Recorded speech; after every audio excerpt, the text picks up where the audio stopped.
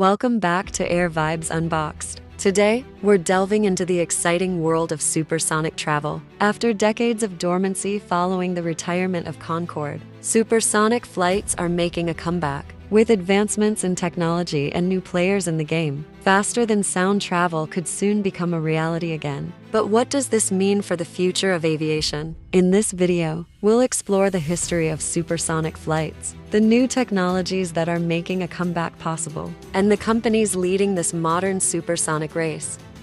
The supersonic era began with the Concorde, a joint project between the UK and France, that took its first flight in 1969. The Concorde could cruise at over twice the speed of sound, reducing transatlantic flight times by half. But despite its technological marvel, it faced significant challenges such as high operating costs, environmental concerns, and a tragic crash in 2000 that ultimately led to its retirement in 2003. Since then, no commercial supersonic aircraft has graced the skies, but the dream of faster-than-sound travel never died. Fast forward to today, and the aviation industry is on the cusp of a supersonic renaissance. Advances in materials, aerodynamics, and engine technology are addressing the issues that grounded the Concorde. Modern supersonic aircraft designs feature quieter, more fuel-efficient engines and are crafted from lightweight composites that reduce drag and improve fuel efficiency. One such innovation is the use of boomless cruise technology,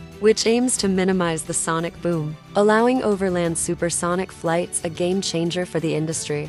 Leading the charge is Boom Supersonic, a company based in Colorado that is developing the Overture, a supersonic airliner designed to carry 65 to 88 passengers at speeds of Mach 1.7. Boom aims to have its first test flights by the mid-2020s and enter service by 2029. Let's watch this quick video from Boom.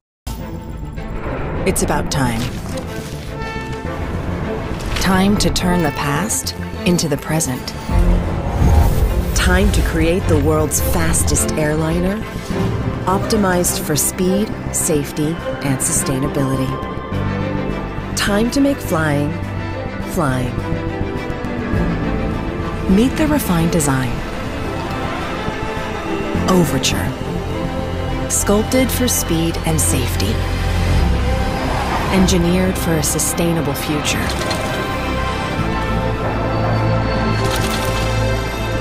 It's about time to enter a new era of supersonic travel.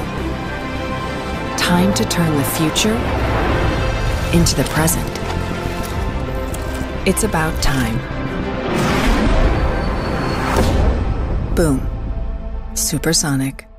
Another significant player is Ariane Supersonic, which was developing the S-2, a business jet intended to reach speeds of Mach 1.4 before the company ceased operations in 2021 due to financial challenges. NASA is also in the game with its X-59 QueSST, a research aircraft designed to test QueSST supersonic technology. The results from this project could pave the way for future commercial supersonic flights over land.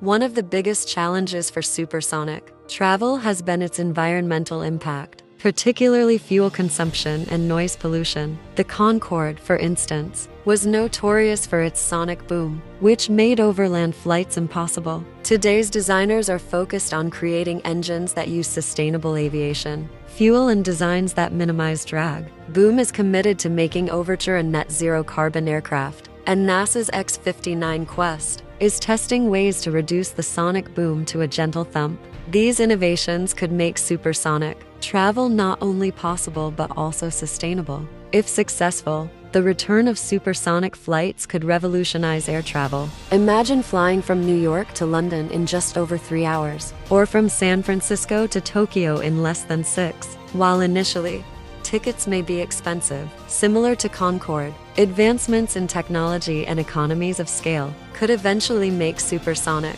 travel accessible to a broader audience, with the potential to transform international business, travel, and tourism. The question isn't just if supersonic flights will return, but how soon and at what cost.